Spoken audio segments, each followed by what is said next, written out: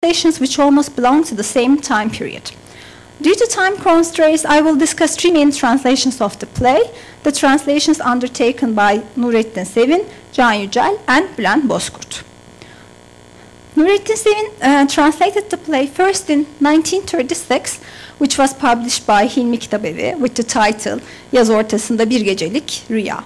Then he revised his translation and it was published in 1944 by Marif Vekilliği with a different title, Bir Yaz Dönümü Gecesi Rüyası. The copy used in the study was printed in 1962 and is the reprint of the translation of 1944. Can Yücel translated the play first in 1980s and it was published in 1981 by Ağoğlu Yayınevi. Then the translation was reprinted by 4 different publishing houses in 4 different time periods, as you can see on the screen. The copy used in the study was printed in 2003 and is the reprint of the translation of 1981. Bülent Bozkurt translated the play first in 1988, which was published by Dönem Yayıncılık. Then he translated the play in 1992, which was published by Remzi Kitabevi. And there are 14 reprints of the translation, according to the data received from the Turkish National Library. The copy used in the study was printed in 2002 and is a reprint of the translation of 1992. In order to reach more concrete solutions, I have chosen 5 different examples among many others. Actually, there are many more, but I want to show the first example. In this first example, extracted from in Act 1, Scene 1, Egeus brings Lysander, Demetrius, and Hermia to Theseus to beg the ancient privilege of Athens. And Egeus wants Hermia to marry Demetrius, and she has refused because she's in love with Lysander. While Sevin and Bozkurt have literally translated the text and remained source-oriented, Yücel has used gitar mitar döktürmek, meaning to play guitar, and modernized and also domesticated the theme. As singing at her window song under the moonlight is considered very romantic by the 17th century reader and audience, Yücel probably would create the same effect, or wanted to create the same effect Shakespeare created during his time from the thematic point of view. But maybe he has failed to give the archaic taste in this part. In the second example, Titania and Oberon are having a quarrel, and Titania says to Oberon, these are the forgeries of jealousy. Yücel has added extra sentence in this part in order to stress the jealousy of Oberon and made Titania say, Freud diye bir Yahudi doktor var, ona görürsen istersen. Yücel's choice, Sigmund Freud lived between the years 1856 and 1939, more than 200 years after Shakespeare wrote the play, and Yücel adding extra sentence and making an anachronism has followed again domesticating strategy. Moreover, he has changed the middle summer spring into Nevruz, while Bozkurt and Sevin have followed a more source-oriented approach and translated the part by using literal translation procedure. Nevruz, maybe you know, is a composite noun combining nev, which means new, and ruz, which means day, and it means new day, and it's a mythological day celebrated as New Year's Day by Turks living in Central Asia, or the Anatolian Turks, or in Persians, and it is a symbol of nature's release from winter and the arrival of plentiness and abundance. Again, Yücel probably think that from the thematic point of view, he changed this part and followed domestication. In this example is extracted from the Act 3, Scene 2, when Puck is intending to leave the scene very swiftly. But again, Yücel follows a domesticating strategy and translated it as Fuzuli'nin yayından çıkmış Berceste bir beytim. Fuzuli, who lived until 1556, is one of the most famous and greatest poets of Turkish literature, who has given us the most sensitive examples of lyrical Turkish poetry, Leyla ile Mecnun. And maybe since Fuzuli means a lot to the target reader and audience, such a translation will arouse the audience feelings. In this example, actually in these following two examples, Yücel, contrary to other translators, has preferred to add many different extra sentences. Actually, throughout the play, he has added many extra sentences. For example, in the scene, Lysander and Hermia flee to the forest. They get tired and decide to stop walking and rest for a while. And Lysander wants to sleep together. However, Hermia prefers to lie off further. Lysander and Hermia sleep far apart on the ground, as Hermia's sense of propriety has required. And Yücel, willing to emphasize the flirting of young lovers, has added extra dialogues in the scene and presented Lysander as a passionate man who is willing to be with Hermia that night, and Hermia as a coy young girl. He has made Lysander say, demek istiyorsun ki sen resepsiyondaki siyasallı katip bizden nüfus soracağına göre ayrı ayrı odalarda kalacağız mecbur. Again, Yücel's translation choices belong to the modern world. And in this last example, Yücel has added extra dialogues again and attributed to the American actress Marley Monroe and the first boarding school for girls in Turkey, Notre-Dame de Sion. And however, Marley Monroe lived between 1926 and 1962, and Notre-Dame de Sion is a French high school in Istanbul, which was founded in 1856 as the first boarding school for girls. Thus, Yücel has resorted to anachronisms again. In addition, he has made the characters talking about cars and rockets, and he has mocked himself in terms of the anachronisms within the play. As examples are examined, it is seen that while Sevin and Bozkurt have preferred a source-oriented translation, Yücel has followed domestication strategy or target-oriented translation. And to the extent that the text he has created with the added and omitted parts, local concepts, and anachronisms has become an example to adaptation rather than a translation. The reasons for the translators to follow different strategies can be explained by different reasons.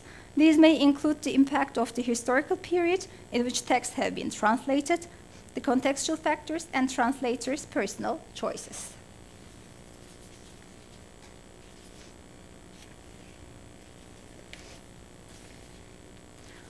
And the possibility that translations grow old and need revising may hold true for the translation of A Midsummer Night's Dream into Turkish.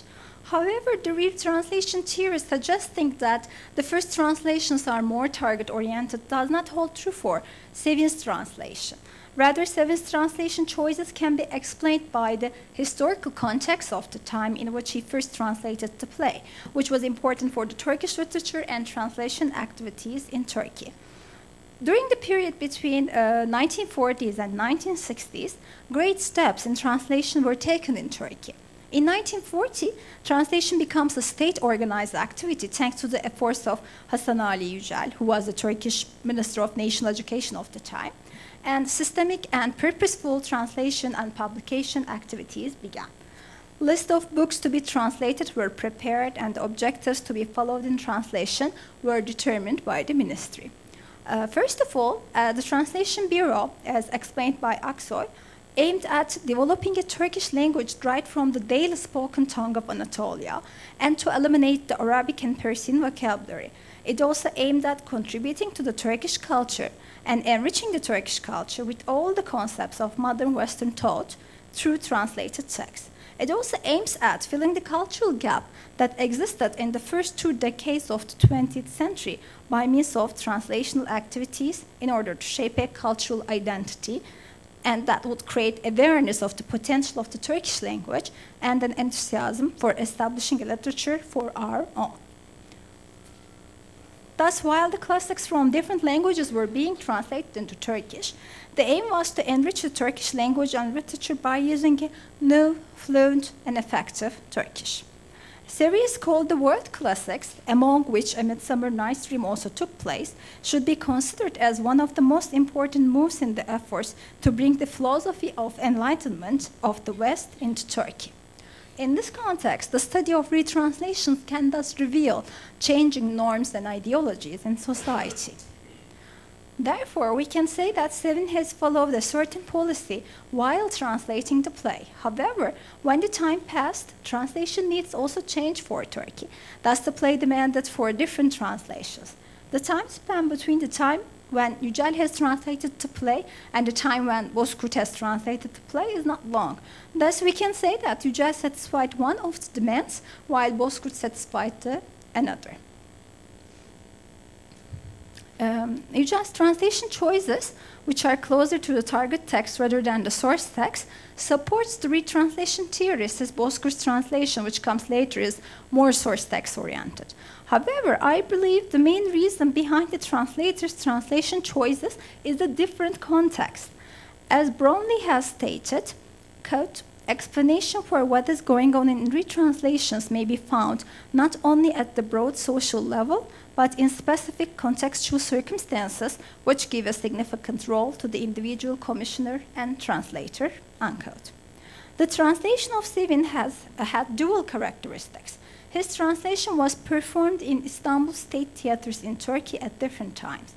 In the prologue, he has stated that while performing the play, he has worked closely with the director and the actors and adapted the acts and scenes.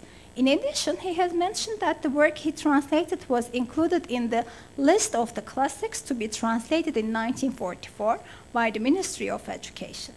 Although his translation was being performed, he has added footnotes, probably because of the objectives of the Translation Bureau, which have aimed at filling the cultural gap by means of translation activities. As for Yücel, he has translated for the stage. His translation was performed in 1980 and 81 in Istanbul Municipality State Theaters at first, and it is still being performed, especially by amateur theater groups or clubs. He has also worked closely with the director and the actors, omitting some scenes and characters and creating modern settings with a view to gaining maximum audience acceptability.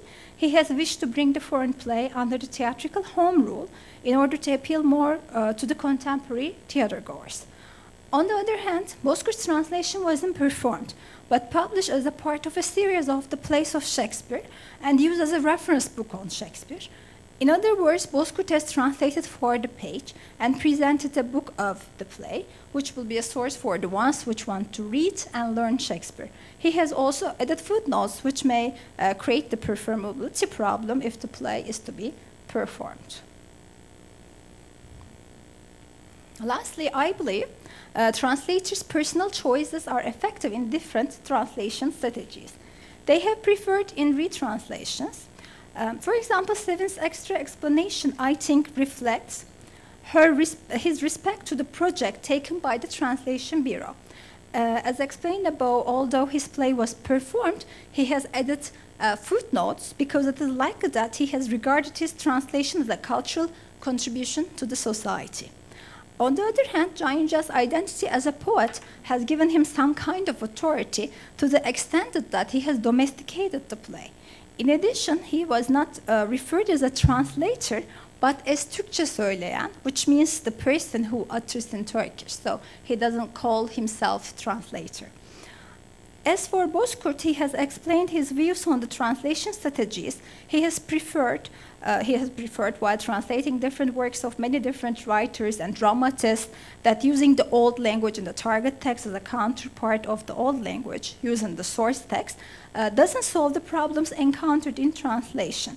And Bozkurt himself states that at the end, the one finds himself face to face with the sultans and sadrazams who live in Denmark. So we can understand from his quotation that he's not in favor of domestication. And Bozkurt might have seen translation as a way of cultural contribution to the target culture. He might have wanted to give the taste of the respective period and the source culture. And as to conclude, all the retranslation hypotheses make sense in the translation of A Midsummer Night's Dream into Turkish. There are other factors which are needed to explain preferences in retranslations. The impact of the historical period in which texts were translated, the contextual factors, and translators' personal choices are among these reasons. And I believe, considering the different translation processes they have experienced, three translations are acceptable to some extent, since all of them has satisfied one of the demands. Thank you.